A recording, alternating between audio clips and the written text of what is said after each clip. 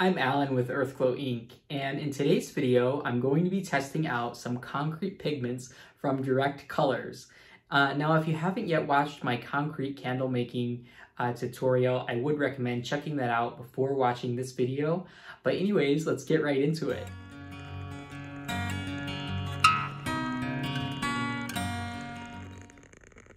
Oh my goodness, I'm so excited. And the very first thing I want to do actually before I start with the concrete candles is this is supposed to be a lid that was custom made for me to fit these Amazon molds from this little Etsy shop. And I'll link the Etsy shop below in case any of you want to check this out. I have no idea what it's going to look like in person.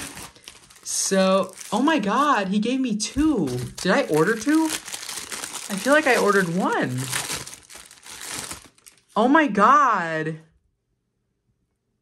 I think he gave me two. Holy cow. Okay, this looks really good so far. Obviously the writing is going to be backwards for on your screen, but just so you can see, I got the, I think it's called Pioro 1 font, something very similar to it. That's the font that I usually use for my name on my labels, but these look great. And the other things I have is just a little teaspoon measurement that I'm not going to use anymore for cooking to measure out my powders, my pigments, and then just a pair of nitrile gloves to keep it off of my hands. And then obviously my cement all, the star ingredient, and that is sitting on the floor because it's in like this giant bucket. And that is from the Home Depot is where I got that. It's really inexpensive. This is like my workroom here, so don't mind all the storage stuff for when I do my lives. But I store my concrete mix in just one of these Home Depot bins with a lid. And then I usually just keep a 1 cup scoop in there, so that way it's just nice and easy for me to go ahead and measure out my concrete. And usually what I'll do is I'll take like a little bit more than 1 cup of the cement all, and then I'm gonna actually do this over the bucket here. Just pour it into my solo cup. And that is about the amount that will fill one of these Amazon molds. So just over 1 cup. And then I'm gonna go ahead and just take my distilled water and I'm gonna just pour a little bit in here. And I don't ever precisely measure this. I know some people might knock me for it, but I do just find that humidity can really alter how this how much water you need for the cement all. So I'm just gonna be stirring this. And you should probably wear a mask when you're doing this because there can be some dust. I don't wear a mask, but it's probably recommended to wear a dust mask when you're doing this. It usually takes a few minutes of stirring. So I'm gonna fast forward. Actually, you know what? I'm not gonna fast forward because I want you to see all the different textures that this goes through. And what I'm kind of doing as I'm stirring is I'm scraping on the sides and just kind of integrating it into this mix. And you want to just keep stirring until all the clumps have dissolved. And I'm actually going to add a little bit more water because I can tell from looking at this and the amount of clumps that are in it that I want just a little bit more water here. So I'm going to add a little bit more. And it's really easy to overdo it with the water, I found. Okay, so now I'm going to measure out. I'm going to try this first one. This is 122. And it looks almost like a kind of like maroon color. I'm gonna measure out 1 teaspoon of this. And just get about a teaspoon. And I'm gonna see how this works. So I'm not exactly sure. This is my very first time trying this, so I have no idea what this is gonna do. It's supposed to be like really saturated though, so we will see. And also on Direct Colors website, you have to select like the color of your concrete when you're choosing your colors. So they have one that's like for white and then one that's for the gray concrete. So I'm not seeing a whole lot happening here. This literally looks gray. Did I like not use enough? This literally looks the same. Like, I don't see much of any difference. I'm gonna keep stirring here. I'm still stirring. And like, I see like a subtle difference, but I'm not seeing much of anything from that 1 teaspoon. So I'm gonna go ahead and add 1 more teaspoon of this.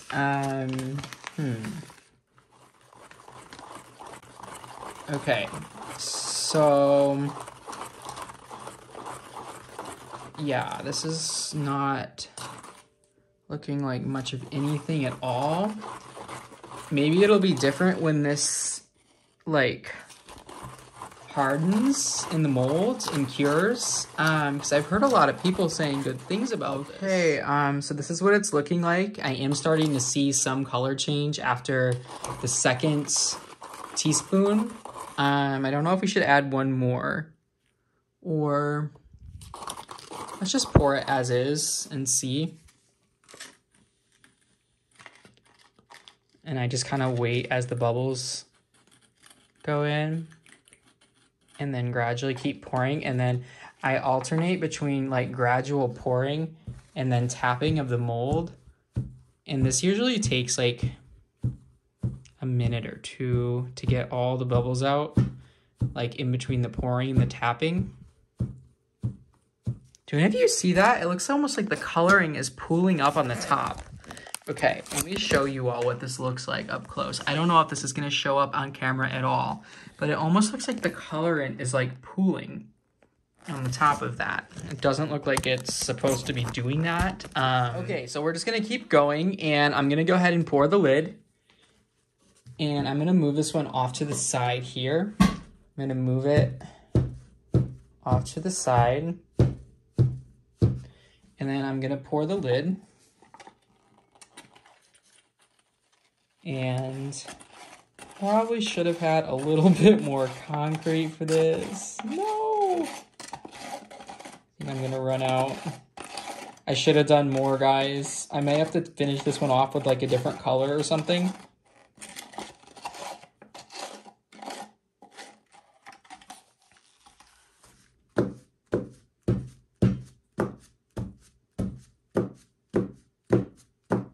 Okay,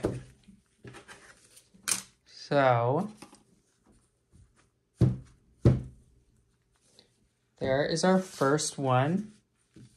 Okay, so for the next one, I'm thinking I'm gonna do a little bit more of the concrete. So I'm gonna do like 1.25 cups or thereabouts. And I'm gonna do this over the concrete bin, just so I don't spill all over. And so there's a cup. And I'm gonna do like another 1/4 maybe. And I might have some left over from this, but that way I'll be able to do the lid.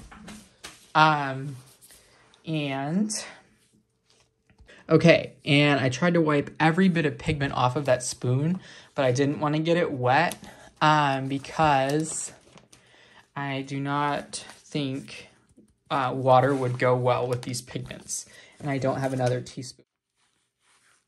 And I'm just gonna start with 1.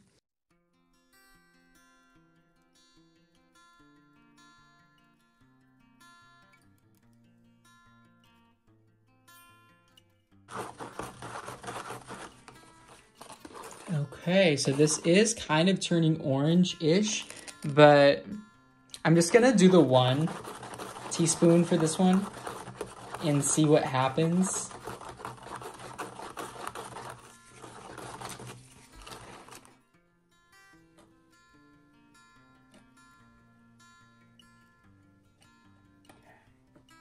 Just about there. And then I'm gonna do the mold as well. The top, I should say. They're both molds.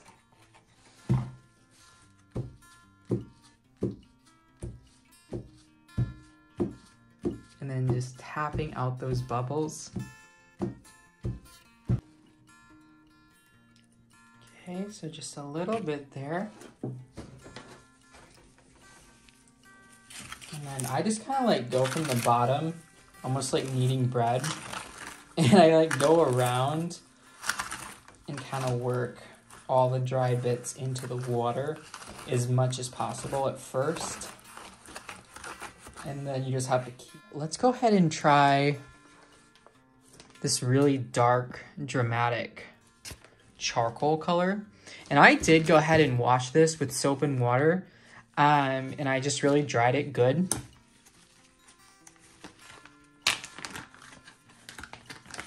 So let's do about a teaspoon of that one. My prediction is that this one's gonna be like darker. Like it's gonna show up more, I think. And I can already tell I'm gonna need some more water for this. So just add a tiny bit more. It's very easy to overdo it with the water.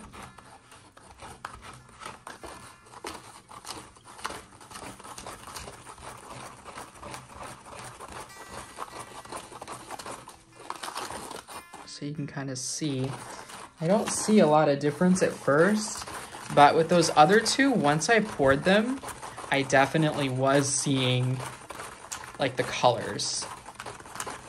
The orange one especially looks nice and vibrant to me so far in the mold. And from what I've been hearing, the colors with these are a lot more consistent as opposed to using acrylic paints. Okay, so let's give that one a pour.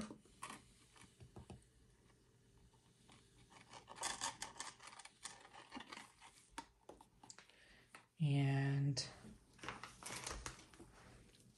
I'm gonna just tap. Might have gotten this one a tiny bit too full, but I think it'll still be okay.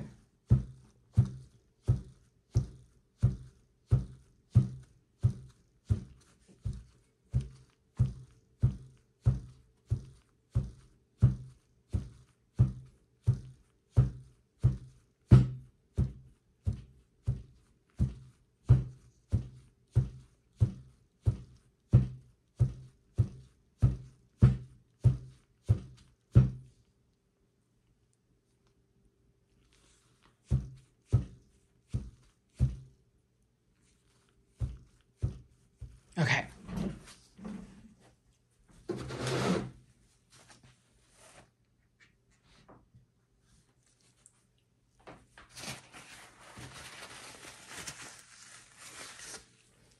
I go wash the spoon again.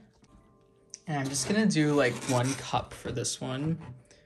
For the rest of them actually, because I don't have any more lids. I only got 2 of the lids, so. Well, I think I only bought 1, but I think he gave me 2, which was really sweet of him. But I think I only paid for 1. And I will do a video tomorrow as well of how this turns out.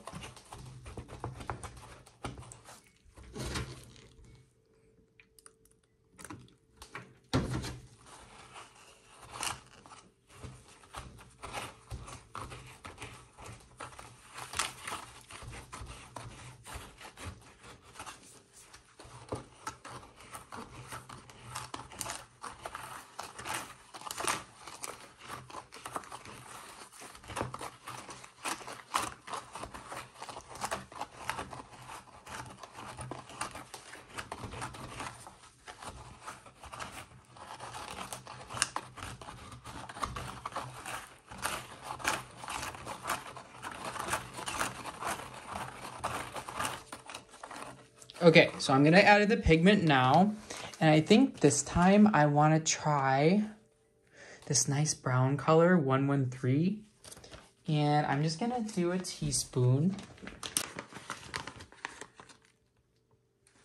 Just about a teaspoon there for that 1 cup. And this is the 113 pigment.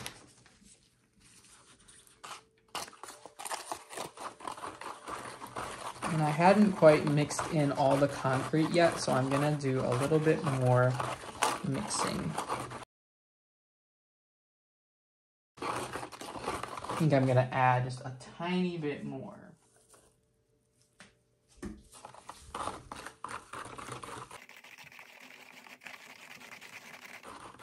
And it's almost like you don't see the color, and you just gotta keep mixing. As at first, it literally looks like nothing.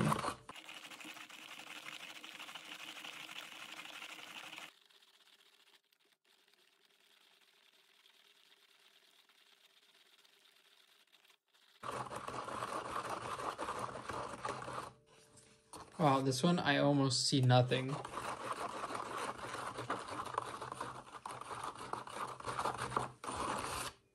I think I'm gonna add 1 more teaspoon of the 113 because I'm seeing like no change there at all.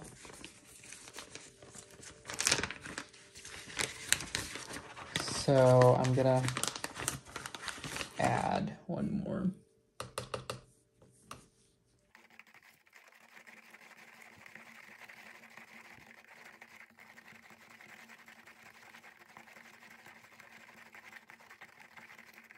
Definitely starting to see a beautiful brown take shape here. And I'm gonna just pour this into my mold.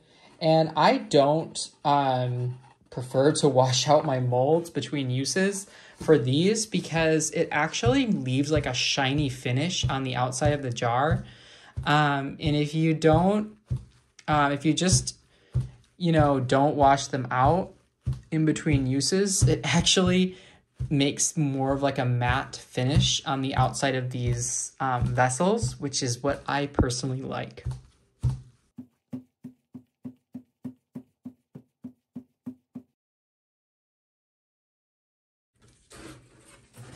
Add my water. Start with, no, I'm gonna do a tiny bit more. I think it's like 1 part or 3 parts concrete mix to 1 part water approximately. At least that's what it says on the bag, I believe, that you're supposed to do. There's definitely not enough water there, so I'm gonna add a little bit more. But humidity just plays such a big role in this that I find it's better to just kind of go for the consistency I'm looking for. And usually with candle making and everything like that, it's good to be super precise. But with certain things, nature kind of has its role.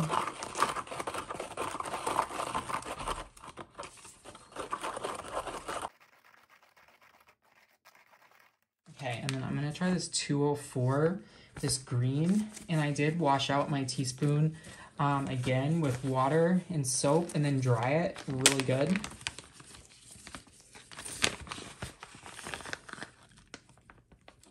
It's like so green.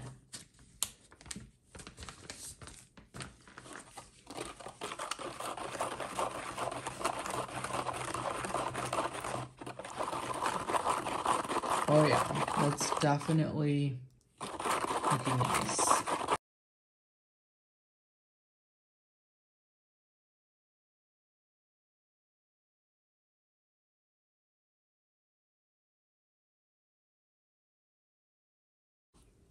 Wow, okay, let's go ahead and pour this one. No, I didn't get quite all the clumps out of there, but that's okay. This is just for my experimentation. I'm not going to be selling these.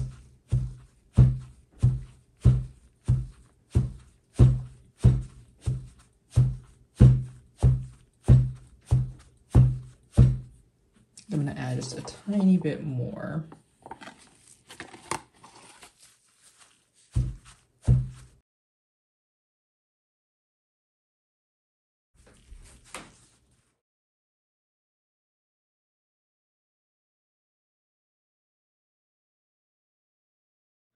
By the magic of YouTube timing, it is the next day, and I just want to give you a little pan of how these are looking. I don't know why they look so weird, like grainy. I don't know if I did something wrong, but let's just unmold them and see what happens. So I'm gonna just start with this first one, and I have a whole video on how to unmold these because the Amazon molds can be like a little bit challenging. So if you wanna check out that video, if you're working with these molds and struggling, I think it could be useful. This one, I need to cut the lip a little bit more, it looks like, on this one. But it will still work. And I just kind of work my way around. I've found with these molds, if you go too fast, it can actually, like if you put too much pressure in any given area, oh my gosh, it can actually break the concrete pretty easily. And something like this on the base, I will just kind of break with my hands and then sand. And there are a lot of little air bubbles. I'm still new to these concrete candles, so, you know, these are just for my own testing. So that will not be a problem.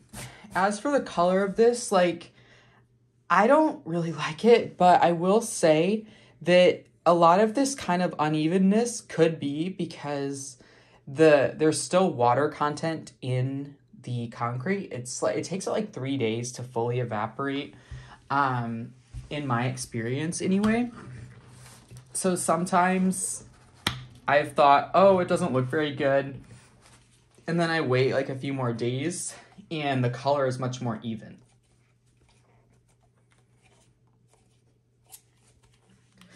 Okay, so here's this brown one. Let's see. I'm gonna do a video too on the new molds that I just purchased from Modern Craft Labs, I think it's called, so that you can see those. They're a little bit of a different shape and they're actually designed for concrete. This one I think I like a bit more. And again, I'm not paying too much attention to the unevenness in the color because I'm thinking a lot of that is just because there's still water content in this concrete. I just made these last night. So, you know, that 3 days is kind of my rule for all the water to kind of evaporate and to get that evenness in color.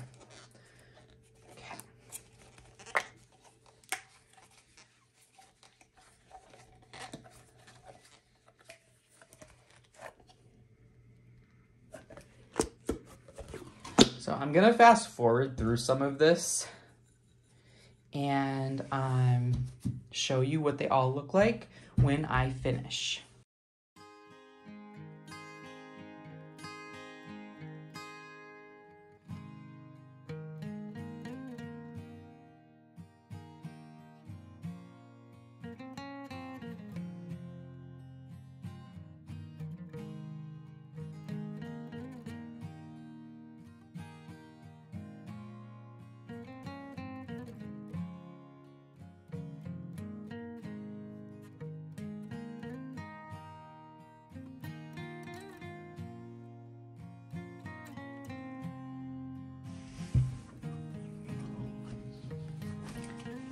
So much easier to have these molds cut. They're really kind of challenging to work with, and I think it's just because they were designed for resin rather than concrete. But you know, cutting them definitely does help. And this is that 122 pigment that I added the 2 teaspoons to.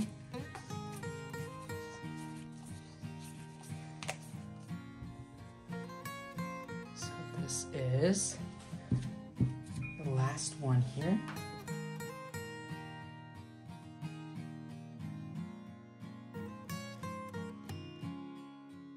Now probably what I'm most excited to do is unmold these lids from that small Etsy shop. And I have no idea what to expect. This is the one that I kind of messed up a little bit. I didn't have enough concrete, so I kind of filled the rest of it in. These are really easy to unmold. Oh my God. Wow, okay. Well, this I would consider like pretty good. I'll bet you if I worked with a little bit of a thinner texture, I could get more even lettering. So I'm gonna try that because you can see how the lettering is, it's pretty good, but you see how I have like a lot of bubbles in here in general. So I'm gonna work with some different techniques and see what I can do to improve that lettering. And yeah, I definitely got this too full because I think it'll fit now. Yeah, but that's a perfect fit. So if you're looking for something to fit the Amazon molds, that's a really nice fit, but I do want to work a little bit more with that lettering. And then let's try the second one here. And this is really kind of messed up from what I did. Yeah, and again, like it's pretty okay, but it's kind of a little bit hard to read, and I'm gonna blame that on myself because of the amount of bubbles that are around this. So I'm gonna play around a bit more with these.